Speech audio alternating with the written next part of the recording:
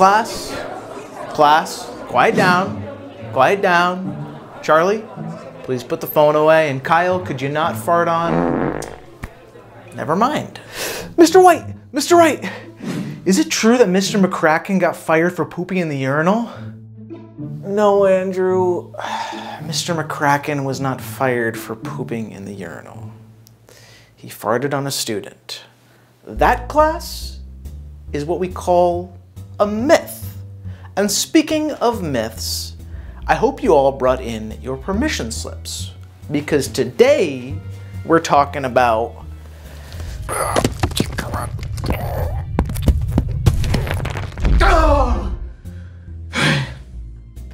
Greek mythology.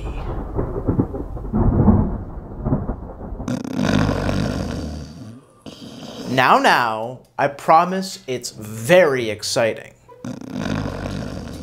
There's gods, there's heroes, and there's lots and lots of sex and violence. He said sex. Boobies. Wait, did he say sex? Oh my god. He said sex? It's a world where fathers eat their sons, and sons chop off their father's ability to make more sons. Yes, Kyle. What does that mean? It means they chopped off their balls. And speaking of balls, I'm gonna need those permission slips right now. Think of it as a sacrifice to Zeus, your penance to come to the party. Yes, John. Yeah, I forgot my permission slip. Can I just stay though? I mean, it can't be that bad, right? It's that bad. I'm gonna need you, sadly, to leave the room. Just go make a TikTok or something, I don't know. Norse myth is better anyway.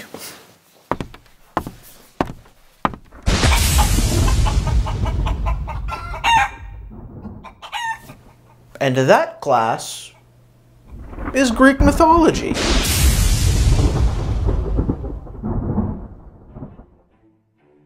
It all began with a great belch. Chaos burped, and out tumbled the primordial beings. First there was Erebus and Nyx, then Gaia and Tartarus, and finally Eros, Love, who quickly inspired his siblings to get busy and multiply. Hey sis, we should totally have sex. You had me at sex. I mean sis. As Erebus and Nyx would couple to create Hemera and Ether, which means somebody is cheating. And now, despite being separated from time itself, these beings were not without motivations, desires, and egos. Nyx hated pudding, Tartarus loved cheese, and Gaia, well, Gaia deeply desired to be a mother, but there was a problem. A small yet large problem. Her only sex options were, well, 7 beings. Scratch that, 7 family members. And so after about 7 swipes on Tinder saying no, no, gross, and no, Gaia said, damn it! Where are all the hot, sexy singles? Did I hear someone say hot, sexy singles? You want to take a ride on the love train? Don't be gross, Eros. We're siblings. But Erebus and Nyx had sex and it was totally cool.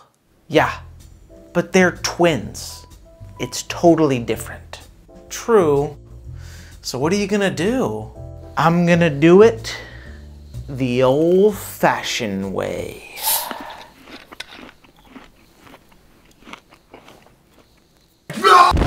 Gaia would produce 2 sons, Pontus the sea and Uranus the sky. And remember all that stuff 2 sentences ago about incest being gross? Well, desperate times call for desperate measures, because Uranus, the son of Gaia, had a big problem.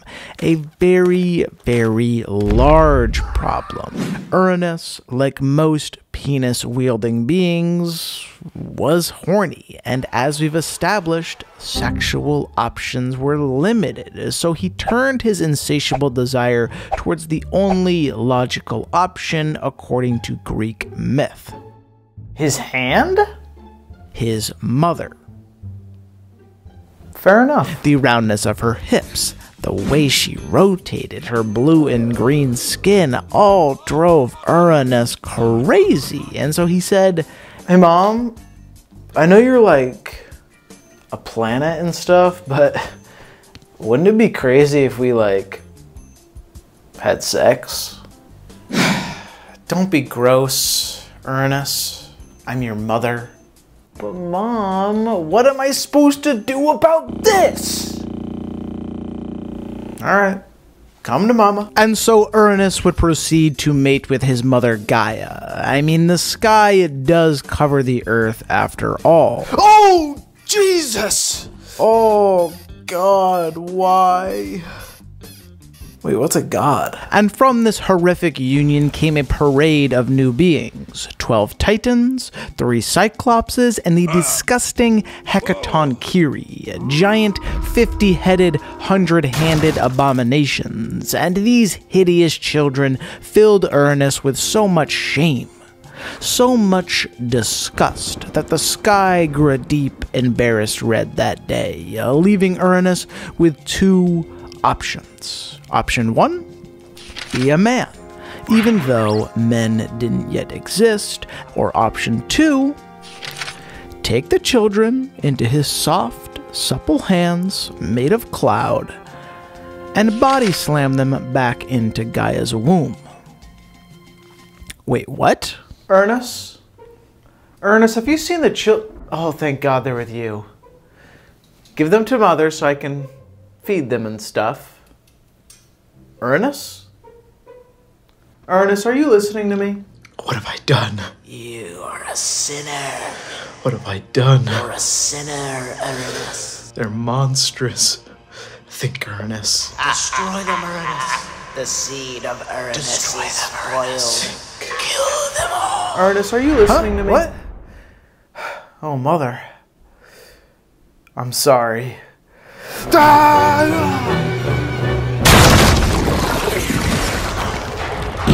Uranus grabbed the great Hecatonkiri, and with the entire weight of the sky behind him, he slammed them back into Gaia's womb.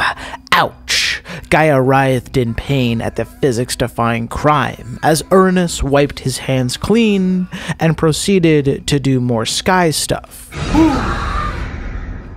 Gotcha. But this crime would not go unpunished, for in the excruciating pain of anti-birth, Gaia had an epiphany, an idea so devious, so ballsy that it might just work. Perfect. And so the first ever revenge plot was born. Gaia would seek aid from her other children, the 12 Titans, to overthrow their father. First she tried Hyperion. No good. Next was Atlas. It's a no. Perhaps Phoebe? Slam. 11 times Gaia asked, and 11 times she was denied. And depressed she became, and the globe started to look a little more blue. Yet hope still remained, for she had but one child left to approach. A dark child, and a devious child. Kronos. Ah, Mother. You're looking round. Ah, Kronos. My favorite son and the most beautiful and powerful of the Titans. Yes. What do you want? Might we talk inside first? There fell ears abroad. All right, now that we're safe, I'd like you to consider a bit of an odd request. Now, I know your first instinct is going to be refusal because he's your father and all. But what if we chopped off his balls and overthrew him? I'm in. Oh, I don't know about the whole chopping of balls thing. I was thinking more just, your standard overthrow and imprison. It will be chopping of the balls, or it will be nothing, mother. Chopping it is. Kronos and Gaia would team up to take down Uranus, but first, they needed a plan. You can't just go swinging at the sky, and so Gaia urged trickery in lieu of brute force, and she knew exactly what to do. I'm getting sexy. Gaia would utilize her greatest asset, her sexy body with its perfect 88 waist and water to land ratio to entice Uranus to mount her once again, but this time, Kronos would lay in waiting and watch. Get out of here! And once Uranus was at his most vulnerable, Kronos would leap out from the shadows and slice the very manhood that produced him. But to slice, you need something sharp. Perhaps a sword? Too heavy. Maybe a spear? Can't slice. Oh my Jesus. What is that? It's perfect. The curvature of the blade. The sharpness of the edge. This weapon was born for balls, so Kronos would grab the great diamond sickle and ready himself for surgery. Hey there, big guy. Sky. You want to take a ride on the Global Express? What? You're my mother. Of course I want to have sex. Ah, gross. So gross. But I can't look away. Just whip it out already. And I spoke too soon. All right, this.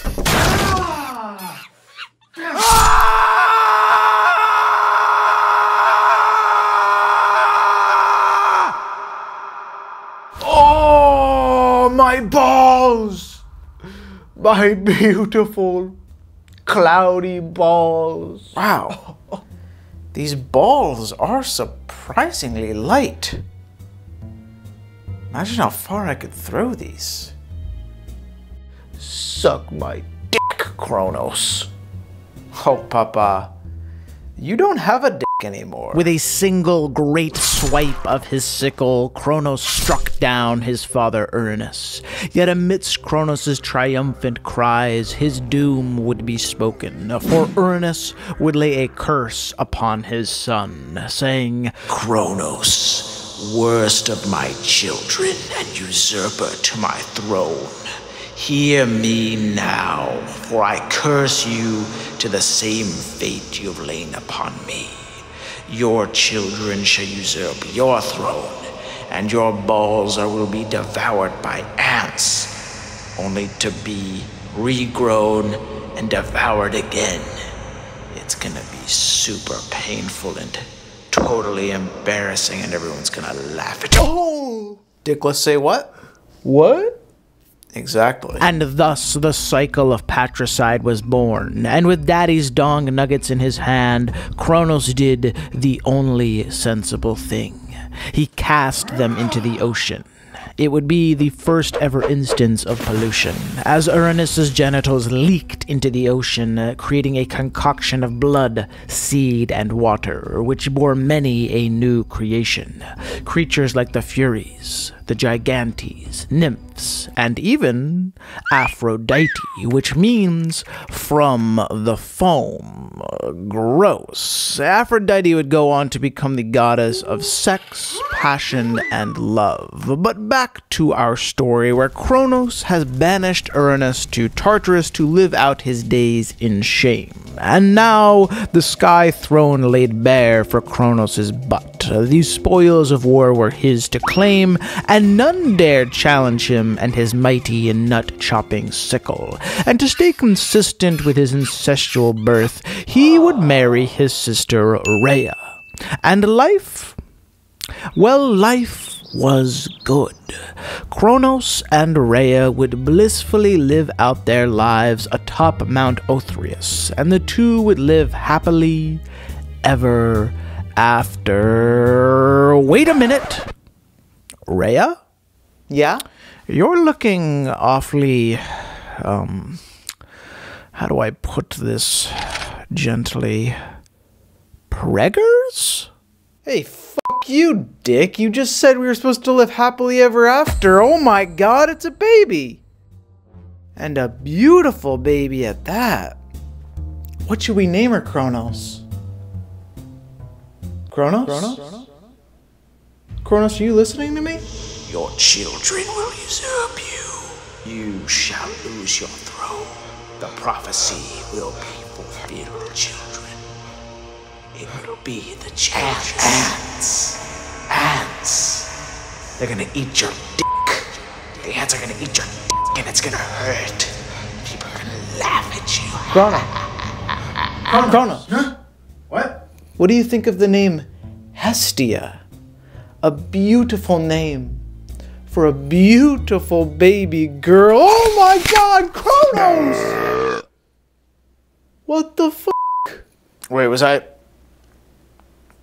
not supposed to do that? I'm sorry. I promise, my love, it will never, ever happen again. Oh! Another baby! You're gonna eat it, aren't you? Yep. The prophecy of Uranus echoed in Kronos' ear, who decided devouring his own children was the only sensible option, and it worked. The throne was secured and the power was his. Yet with time, the poisons of that very power began to corrupt Kronos' mind. Shadows haunted his thoughts as paranoia pushed him towards madness, leading to isolation and a deep mistrust of all around him. How do I know this isn't poisoned? You take the first bite. But sir, I'm a vegan. And? Baby isn't animal meat. Fair enough. Yep, it's poisoned. Kronos would go on to devour 5 of his children. Hestia, Hera, Demeter, Hades, and Poseidon, and each child that filled his belly filled Rhea with more hatred. The incestual love she once felt had fled, and in its place grew anger and vengeance. Are you seeing a pattern? So Rhea sought the 2 other beings with the most experience in the vengeance department. 2 beings who hated Kronos almost as much as her. Uranus and Gaia, and there, in the pits of Tartarus, they hatched yet another brilliantly devious plan. Mama, Papa, Kronos is such a brute. He's eaten all our children, and he's constantly burping. Oh, boo-hoo! He's eating your children. He cut off my balls! My balls! Do you know how big the sky's balls are? Don't you mean were? Yes, and they're huge. Settle down, Uranus. Jesus, I know exactly what to do. You see this? Yeah? This is called a rock. Okay. And do you notice its shape? It's round? And do you know what else is round? Balls? Babies. So here's what we do. We take this rock, we give it a face, and we dress it up in baby's clothes, and we give this to Kronos instead of the actual baby. It's a classic baby swap. Easy peasy. So we bet our lives on dressing a rock up like a baby and then hoping that Kronos is dumb enough to eat a rock? I love it. Hey, can you guys, free me?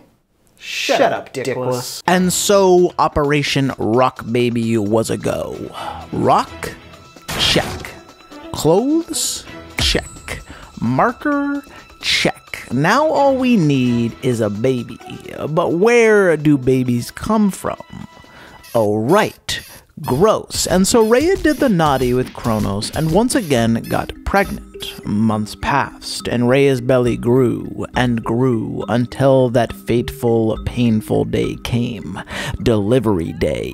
Ding, ding, ding. The dinner bells rang in Kronos' ear as he heard Rhea's labor pains in the distance.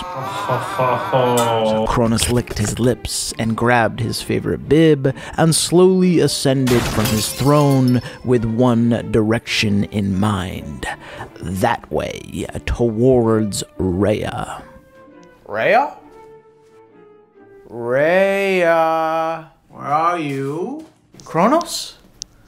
My love? You've come just in time. I've just given birth to a beautiful baby rock. I mean boy. Yes, just give it to me. I'm famished. Wait, what was that about a rock? Nothing?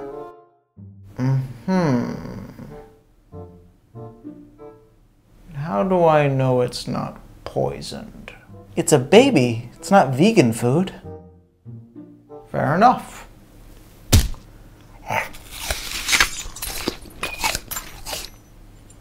That was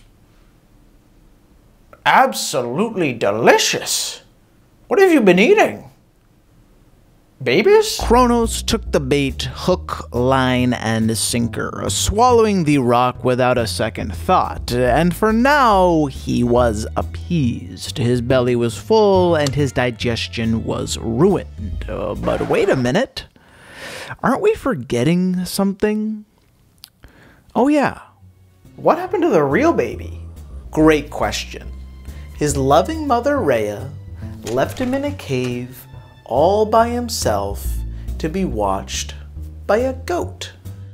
Man, Greek parents are the worst. And with a little sleight of hand, Rhea stowed away her real baby, Zeus, taking him as far away from Kronos as she could, leaving him under the care and protection of his grandmother, Gaia.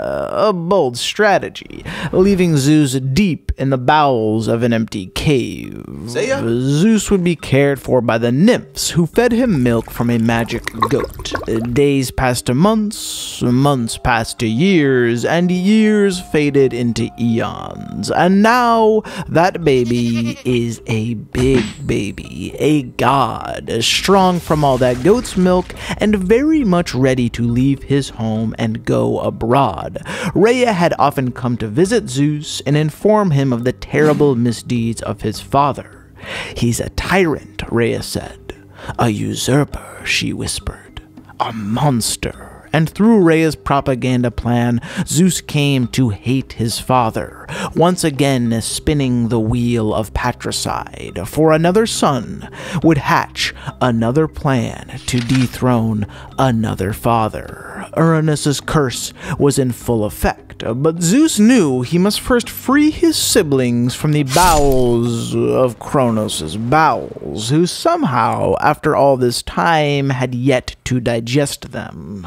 Probably all those rocks, and so with Zeus now big and strong and ready for action, Rhea would arrange their meeting. O Kronos, great and terrible Lord, I bring you this beautiful gift, a royal cupbearer who most definitely, absolutely is not your son. Yes, bring the boy forth. I do suppose my arms are getting quite tired from all that baby eating and ball slicing. Perhaps I'll allow it. Boy, give me that goblet in your hand. I grow parched from all this drivel. Here you go. Oh! And maybe I'll come visit you tonight, if you know what I mean.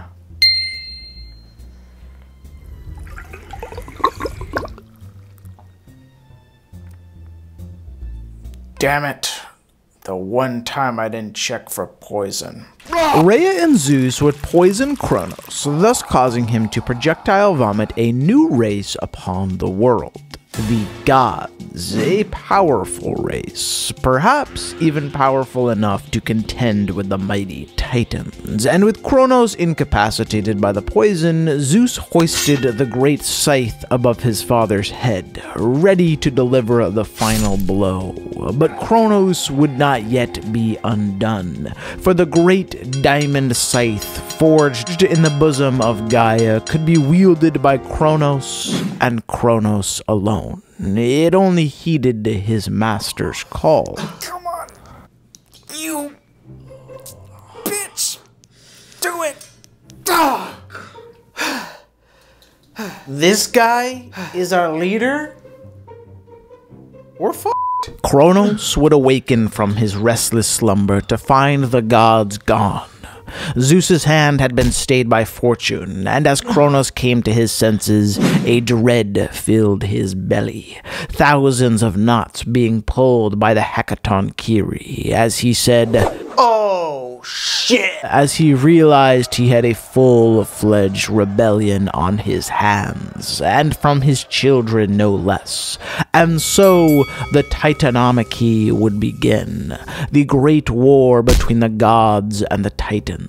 Kronos would appoint Atlas, the strongest and largest of the Titans, to lead the charge, while Zeus would lead his siblings into battle. And for now, it was the calm before the storm, the breath before the plunge, for war was at hand. Hey. Titans rule and gods drool. God, Dad is so immature. What should I call him? Call him a doo-doo head. Wait, no, I got it. You look like a fucking testicle. Yeah, well, you look like a testicle that's been stung by 1,000 bees and then left in the sun for way too long. What did he say? He said you look like a testicle, sir. Yeah, I guess that's fair. Probably all those babies in Hot Pockets. And so, upon the back of Mother Earth, Gaia's children and grandchildren would battle for supremacy. God met Titan, and Titan met God. Boom, bang, ow. The destruction was magnificent. Volcanoes erupted, earthquakes shook, and whole islands were created.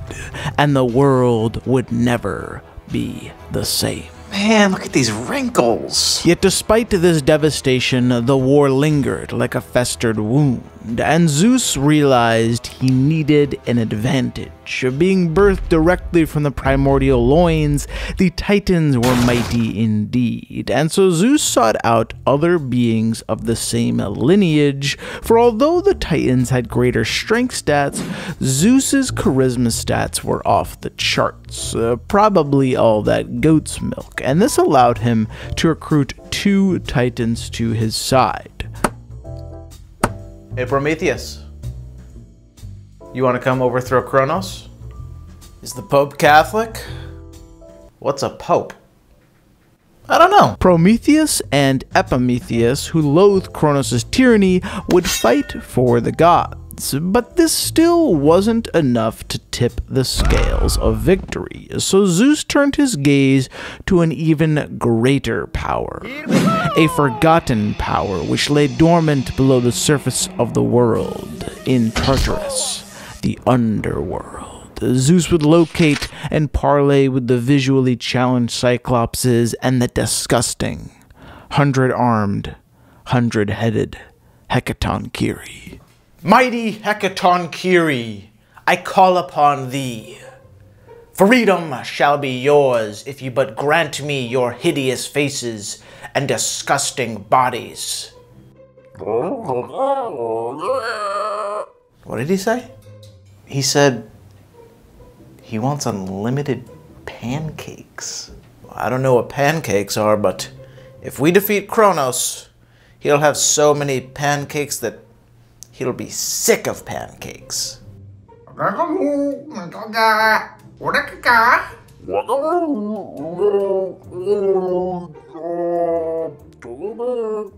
Oh, and he wants unlimited bacon too.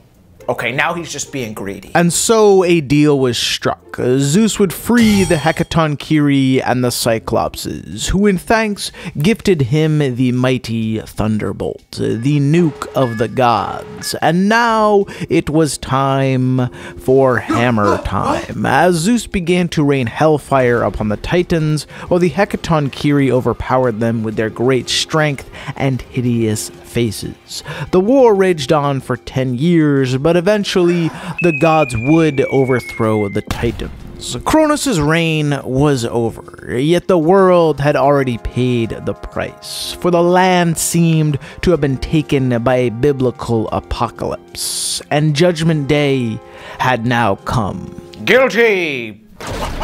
Kronos would receive the fate of his father, Tartarus, doomed forever to count the seconds till the end of days. The prophecy had come full circle, and ironically, Kronos' attempts to control fate only confirmed fate. Yet he wasn't the only Titan to be punished. The mighty Atlas, strong and bold, would be assigned the Sisyphean task of supporting the world, and hopefully, he's better at that job than defeating the gods.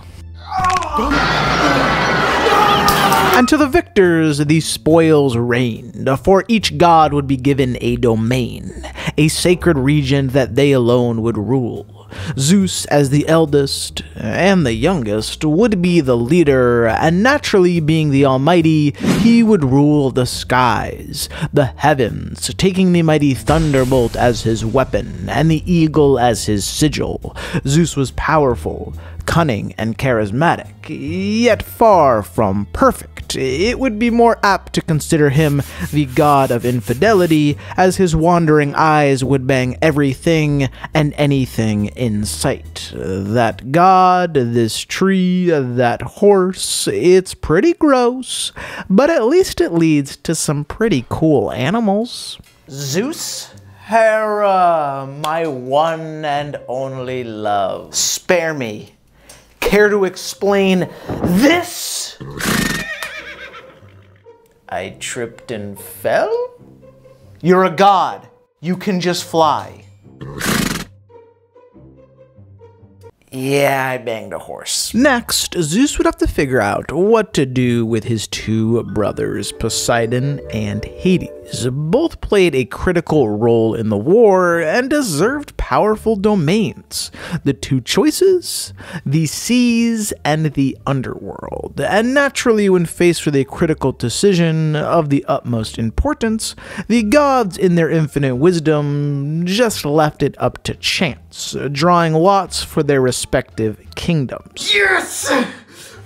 You, Hades! Woo! Zeus would rule the skies, Poseidon the seas, and Hades the underworld. Mount Olympus would become the headquarters of the gods, a lofty peak for mortals to aspire to and die to. And of the other gods, each took a separate domain. There would be 12 main gods that would get into all sorts of misadventures and shenanigans. But that, class, is a story for another day. All right, John, you can come back in. Yeah, Zeus probably isn't changing him back.